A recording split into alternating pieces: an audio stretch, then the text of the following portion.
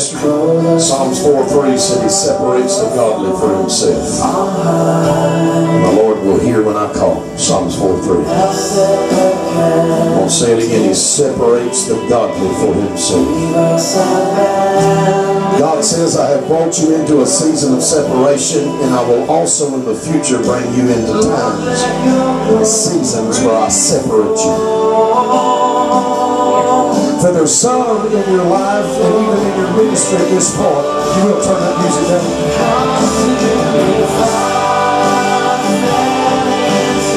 God said, I have separated you in the past, even from some, for a season. And some people in our life are like scaffolding. It's put up when one story, one level is being built. And then it's removed. And sometimes that's what God does in certain seasons of our life. Because He's the God that changes seasons and times, Daniel 2:21. And God said, Psalms 4:3 again, He separates the godly for Himself. And God says, I have brought you through seasons of separation in the past, and I've separated you from things, places, even persons. And God says, this will happen again. The Lord said, I'll do this. I'll do some more of this. But it's my will. Just surrender to it. For God says, I've already begun to deal with you with some of that. Hallelujah. But there'll even come more that you're not even aware of right now. Hallelujah. And it'll be strange to you at first. But God says, know that this is me telling you tonight before it happens, or even before it can come, that this is part of the process that I will use. Hallelujah. For God says, I want to do a fresh thing. I want to do a new thing. I don't want to just do a repeated thing. Hallelujah. I don't want to pattern what it is I have for you to do in my kingdom just after what somebody else has did. Hallelujah. So there'll be times where it seems like you're alone. Hallelujah. Like Jacob did when he wrestled with me. Hold about covering the side. But don't let me go, because I'm going to give. I am going to release an anointing that you could not even imagine at this moment. But it'll be through those times where it seems like you're left alone, where I separate you, and even it appears that I've isolated you. For even you've heard this night that John on the Isle of Patmos, he was left there. He was even left for dead, but it was there that I gave him a vision of me, of what I would do in this end time and in this earth, and how I would reveal myself coming in the clouds to catch away my people. And thus says the Lord, I kept John in the backside of a desert eating locusts and wild honey, and it was there that he was hearing my word. Sometimes, my son, I keep you in deserts. I keep you in places of obscurity. I keep you from others, and I keep you away, but so you can hear what it is I want to say in the earth. And so what you're hearing won't be tainted with what the Spirit is saying, and the flesh won't be able to interject into it. Be in those places and don't be discomforted. Remember this word that I'm going to separate you for this reason and for these end times and for what it is I'm about to do in the earth and what I am calling you to do in this earth at this time. Holy Ghost, I thank you in the mighty name of Jesus. Yes. The people of God said amen. Amen. Remember, there's always provision for the vision. Somebody say the vision, and there'll be provision. Stay pro for the vision. Amen. Stay provision, and God will give provision. Amen. He'll finance the dream, even if he has to make Pharaoh pay for it. Come on. Come on now. The Lord says in the next probably 6 months, God's going to send you a few Pharaohs. There's a few Pharaohs that's going to come give. Thank you, Lord. Woo, glory. Hallelujah. Who are Pharaohs? They're not of the kingdom. They're the actual enemy. God will make your enemies support the dream when it's his. Amen. Hallelujah. We love you. Thank you for asking us to come tonight. Somebody's thinking, my God, I went to church in one service and had a 7-night revival. Amen. Amen. Amen. Thank you, Jesus. I'm just going to ask, anybody need some prayer? Hallelujah. Thank you for the Lord. Anybody need some prayer before we dismiss? Thank you, I can always use prayer. Can? Brother Marvin? Yes, sir, brother. Come on, let's pray for Sister Suzanne. Amen. Praise God. Anybody else? Come on up here, sister. Come on, Ashley. Am I watching it in the video? We can record, but I'm going to have to take the flying feet off. Okay. Because Kim Walker will have Facebook and blog.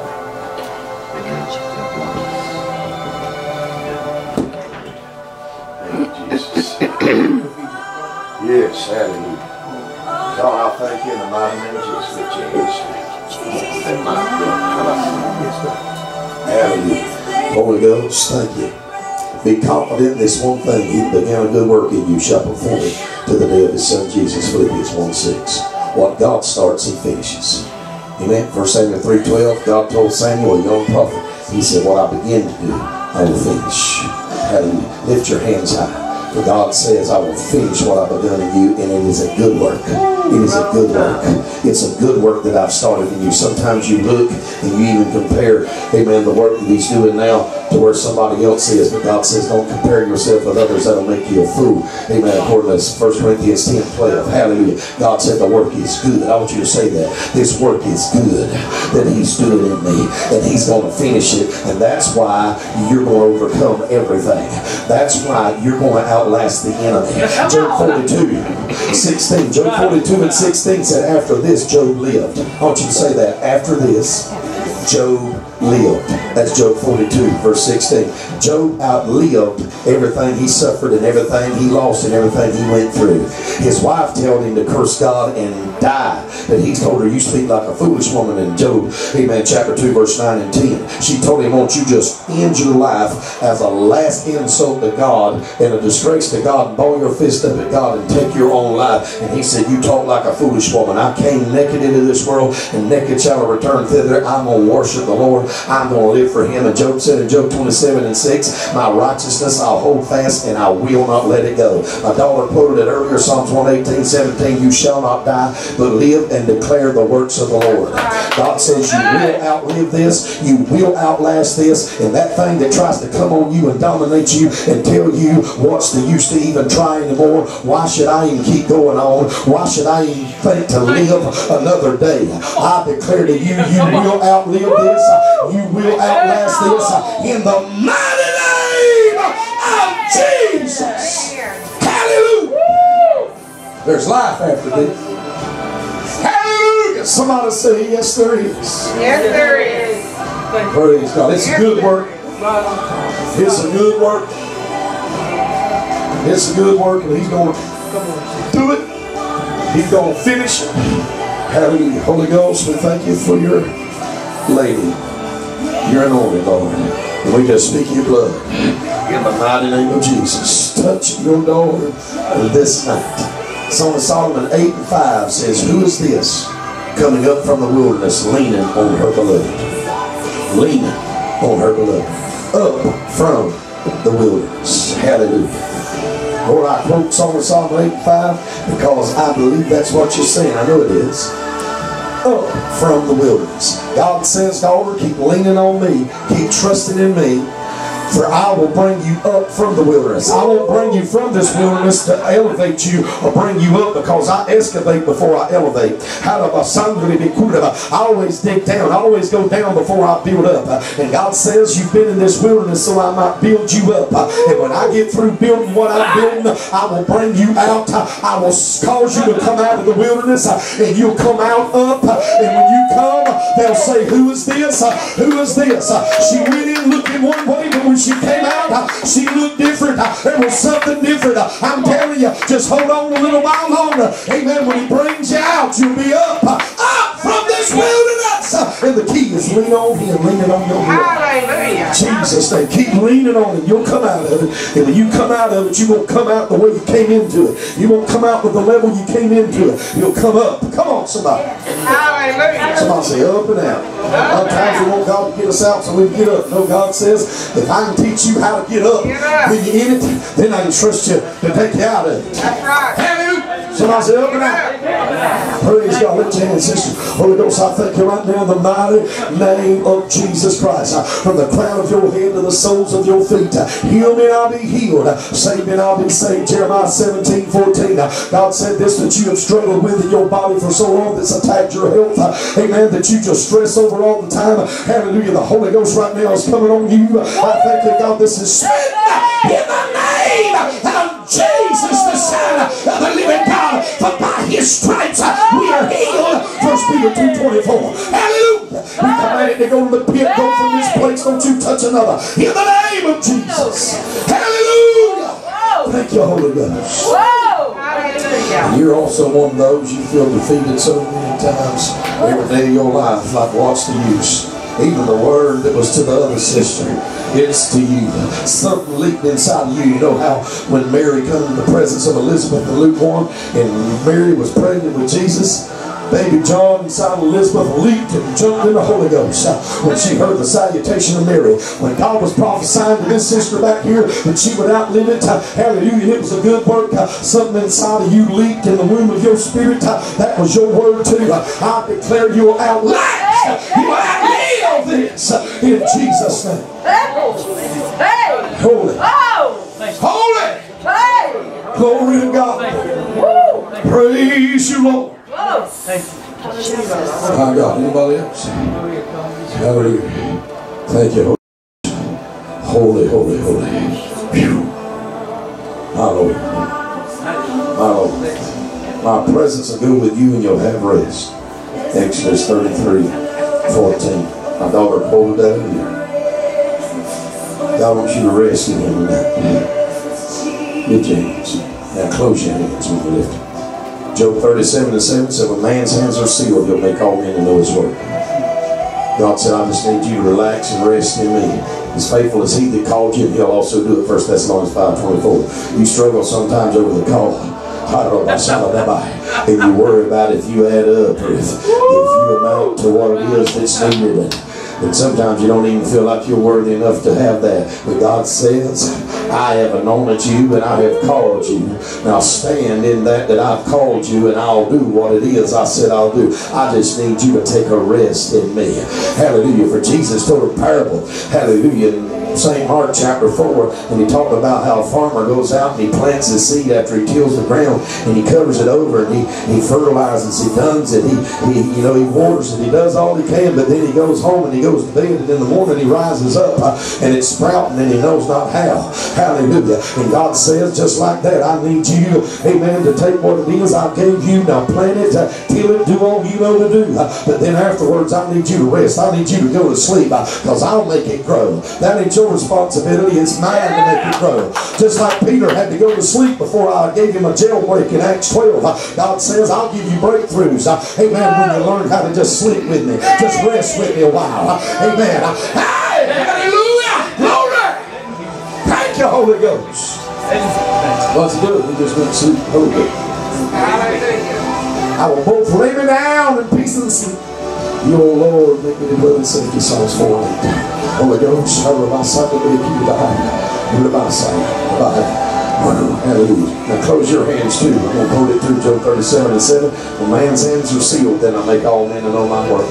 God brings us purposely to places where our hands are shut, that our hands can't do nothing else. They did all they know to do. It's then that God says, I'll show you what you couldn't do, I will do. God says there's stuff right now that this describes your life, amen, that you don't know what else to do. Your hands are tired, they're shut, they've done all they know to do, and you don't know what else to do. God says, here what you do, just be still and know I'm God. Psalms 46 and verses 10. I'm about to open my hand and do what yours can. Hallelujah.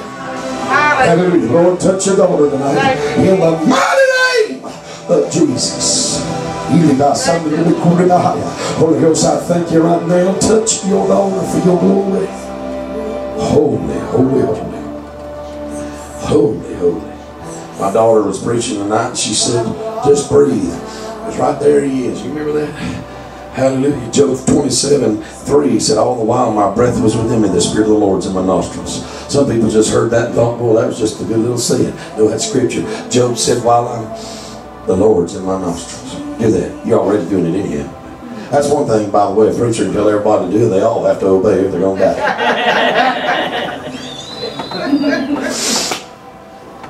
See, there he is.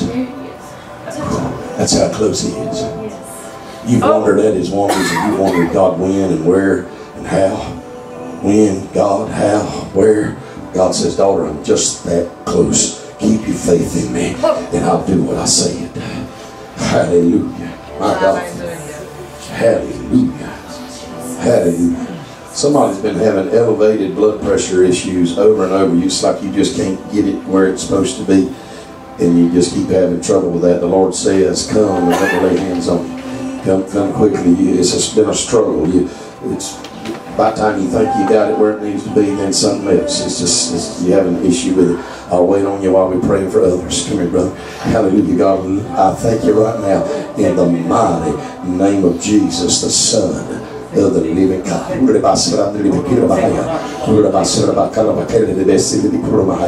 Hallelujah. Psalms 81:6 said, He removed my shoulder from the burden. Lord, I thank you it's being removed. What you've been carrying goes in the name of Jesus. Hallelujah. Somebody it's been with your blood pressure. It's going to be the last time I see it. Hallelujah. God, I pray for anybody that'll be watching this. We're not live right now because I love Jesus Culture and Walker Smith, but even though I got a live streaming license, Facebook, oh boy, he tries to block me with certain artists if they're seeing. I've been through it with changed. Holy Ghost, I thank you. Thank you, King Jesus. And this is powerful. Revelation 4:11. God says, I've created all things for my pleasure. They are and were created. Somebody say, I was made by God for God. And the Lord just told me to quote that scripture and lay my left hand on you and say, you're mine, says the Lord.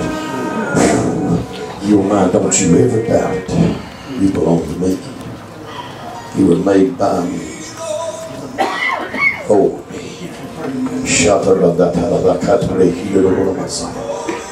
Holy Ghost, I thank you in the mighty name of Jesus.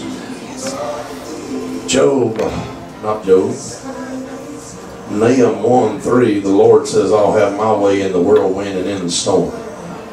Somebody say that with me. The Lord will have His way in the whirlwind and in the storm. The storm ain't going to have its way. Praise God. Praise God. I mean, it's like the Lord just, and when I say I sing, I don't know no other way to say it than I sing it, but it's just one spinning thing after another, right? A cycle. By the time you think you're getting out of one, here comes something else hitting you. But God says, daughter, I'm going to have my way in it. And tonight you're about to know that I am the eye of this storm. That I'm right in the middle with you because you're about to rest while the raging winds blow. I'm about to give you a rest. Hallelujah. Holy Ghost. Holy Ghost in the mighty name of Jesus. Thank you for it. In the name of Jesus. Hallelujah. And the church said amen. Glory, glory, glory. Hallelujah. Lord, touch it all tonight. We agree right now in Jesus' mighty name. Proverbs 11:21 says, the seed of the righteous shall be delivered. Isaiah 49:25 said, I'll fight with him that fights with you, and I'll save your children. The seed, the children of the righteous are going to be delivered. Proverbs 11:21. Holy Ghost. Jesus interrupted a woman's funeral procession as she was going to bury her child, and He touched the bier of the open casket and raised her son back to life again. Raised her child back to life again in Luke chapter 7. God says, daughter, I am about to move, and I am about to rescue the seed. Hallelujah. I am going to save and I'm going to sanctify, I'm going to cleanse them, I'm going to set them free. In the mighty name of Jesus. And just like I told Jairus, when the news came, it's too late, don't trouble the master. What did I say? Fear not, and only believe. And the Lord would say to you, don't be afraid, even though it's got worse, and though the enemy has rose up like at no other time. God says, no, this night, daughter, hallelujah, I'm on my way to your house. I started on my way to your seed, and to your home and your house, and I'm still on my way, and I'm going to finish what I started. Hallelujah. Believe on the Lord Jesus Christ. You will be saved, you and your house. Acts 16:31. Amen. My Lord. Thank you, God Lord. be the glory. God be the praise. Hallelujah. Glory. Praise God. Holy Ghost, touch the man of God's wife. Thank you, Jesus. Hallelujah. Just Michelle, God says, yes, I've called you alongside of your husband. But I've also given you a ministry. I've also gave you a calling. God says it's the dark places. You remember the old school photography back in the day, you know, before we got all this advanced stuff. You know, I mean, even your phone you tote around and talk and text with is as a level of technology that people back in the day, you had to go pay to get your picture took. They didn't even have it. But you remember the old school when they would take a snapshot, a pic of a scene, and they had to put it in a dark room for it to develop. Hallelujah. God said the dark places you've had to walk through in the dark times have been nothing for that I'm using to develop the portrait that I gave you a quick snapshot of. God says, I gave you quick snapshots in the past. Even as a young girl, I gave you little snapshots of what I was going to do. Hallelujah. And God says, I've used all the dark places to develop it. And soon, daughter, soon, on the horizon, you will see the breakthrough. Soon it will happen, says the Lord. You have struggled. It's been a strain. It's been a heaviness. Sometimes you even leave my house and you wonder, God, when? But the Lord says, I'm developing. You can't see it, but I'm working behind the curtain, and soon I'm going to snatch the curtain open and the light's going to come, and you're going to see it, that I was developing it the whole time when you couldn't see it, while it was in the dark. Hallelujah. Oh, hallelujah. Holy Ghost, I thank you in the mighty name of Jesus. And the Lord told me to tell you, He said, I'm going to give you favor. I've heard your prayers, and I'm going to give you favor where you're not even qualified. Hey!